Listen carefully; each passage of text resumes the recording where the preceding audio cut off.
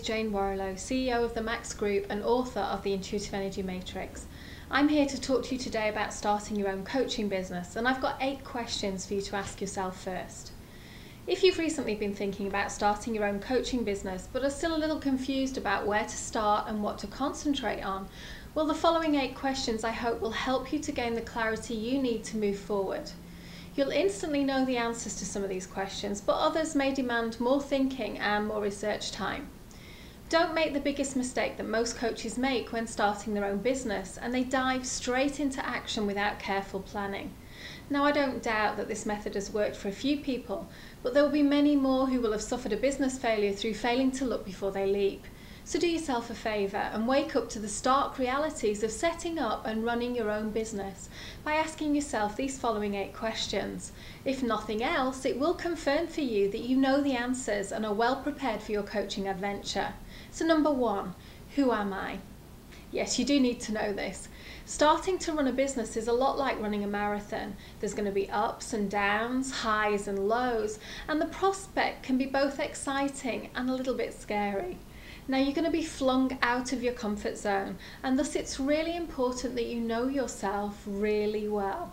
You need to know your strengths and weaknesses as well as your personal characteristics, the boundaries, your needs and your wants. How does your business idea fit with your personal goals over the next few years? You need to ask yourself that because it's really relevant. Your business will demand you to show up with your whole self. You're going to need lots of energy, determination, flexibility, persistence and creativity to build your business into a success. So do you have what it takes? Will you be better equipped if you work solo or in a partnership or with a team of individuals even? Think carefully about the energy you're going to need to give to your business and how this is going to impact your life. Your business idea, your expertise, even your personality and your energy, they all need to fit well with the type of company you're growing. And if not, somewhere down the road, you might just find your business begins to drain your vitality, and we don't want that. Question number 2, what type of coaching business are you going to set up? So we know that we consider yourself to be a coach, but that isn't enough. You need to define specifically what your products and services are. What problems is it that you're going to solve? What benefits do you provide? Who are you targeting to buy your services? Is it consumers, corporate organisations or small business owners, or even other coaches? Where are your customers located? How are you going to reach them? Be specific about your coaching practice and what type of coaching you offer. If you can know at the outset how big you want this business to get, it can be really helpful. You need to research your marketplace, learn everything you can about the type of coaching practice you want to start. Learn from your competitors to make sure that your offer stacks up. Question number 3, is my coaching business viable? Is it? In order to find out, you need to do some market research, which basically means you need to talk with your potential clients. You need to be able to answer some simple questions about your business. For example, things like, who will want to buy my product? What problems do they have that I can solve? Are there enough potential clients out there to sustain my business?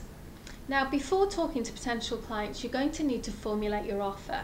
So do this by researching your competitors, identify and analyse specifically what are they doing, how are they doing it, and with whom are they doing it.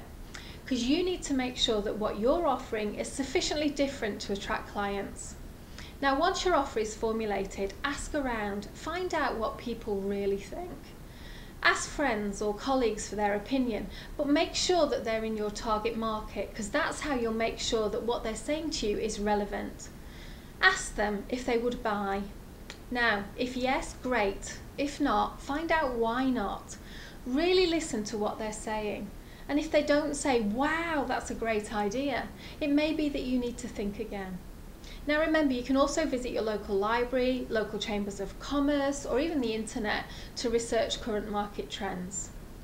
Question number 4, what is my market niche? Your market niche is what makes your business stand out from the pack.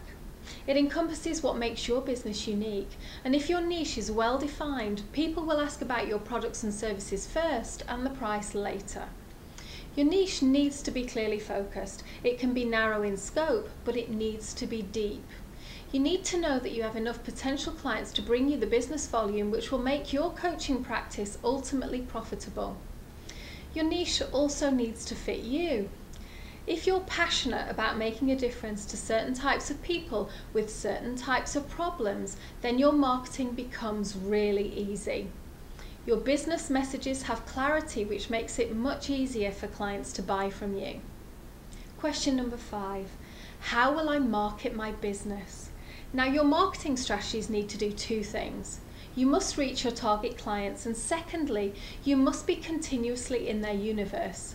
Out of sight is literally out of mind, and there's so much competition in the coaching marketplace that clients do have the luxury of choice these days. Clients are looking for credibility, for coaches who really understand their problems and can coach them quickly and easily into the changes they want to make. Now, these days, most coaches embrace some kind of social networking in their marketing strategy. If you don't know how to use these platforms, then you may need to learn quickly. Also, speaking and writing are a good marketing mix for coaches, which can enable you to reach a wider audience with minimum effort. Now, if you're not a marketing guru yourself, then my advice would be to hire a professional. You see, the quality of your marketing will reflect the quality and the quantity of your clients, especially in the early days. Question number 6.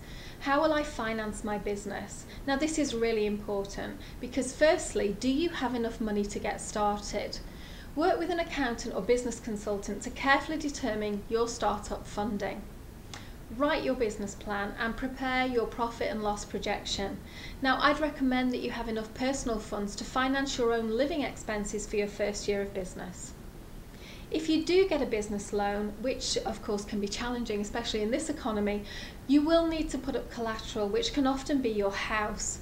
Now, if you choose financing from an angel investor, you will usually have to give up equity in your business, which means you may not have control over what your business really is and how you run it, so be aware.